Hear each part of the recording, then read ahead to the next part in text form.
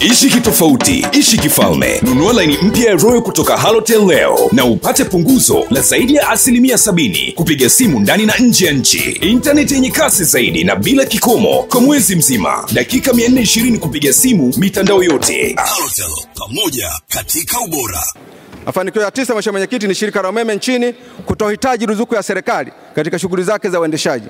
Kutokana na Tanesco kujiendesha yenyewe, imeokoa wastani wa shilingi bilioni 133 zilizokuwa zinatumika kama ruzuku kutoka serikalini. Mafanikio ya 10 ni kuimarika kwa mapato ya Tanesco kwa kiwango cha ongezeko la 1.5% kwa mwaka 2017 na 18 hadi kufikia 7.6% mwaka 2018-19. Kutokana na makusanyo ambayo pia imefanywa kwenye shughuli zake za uendeshaji. Hivyo ni matarajio kuwa Tanesco itaweza kuanza kutoa ruzuku serikalini kuanzia sasa.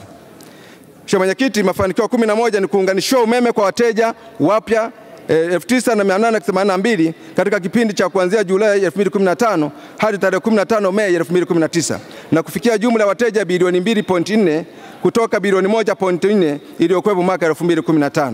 Ongezeko hili, Mheshimiwa Mwenyekiti, ni sawa na 66% kwa miaka mitatu iliyopita. Mheshimiwa Mwenyekiti, fanikio 15 ni kuanzisha utaratibu mpya wa mawasiliano baina ya wateja wa Tanesco kupitia mtandao wa kijamii kuanzia katika magrupu yao kwa njia ya WhatsApp, na hii inaharakisha upelekaji wa huduma kwa wateja na kuimarisha mapato ya shirika. Mafanikio 16 ni kuongezeka kwa ufanisi wa makusanyo na mapato ya serikali, ambapo hadi kufikia tarehe 15 Mei 2019 Wizara kupitia TBDC ilikuwa imekusanya shilingi bilioni 484.33 sawa na 1.34%. Lengo hili limevukwa kwa sababu ilikuwa ni lengo la shilingi bilioni 394.45 kwa mwaka. Subscribe MCL Digital.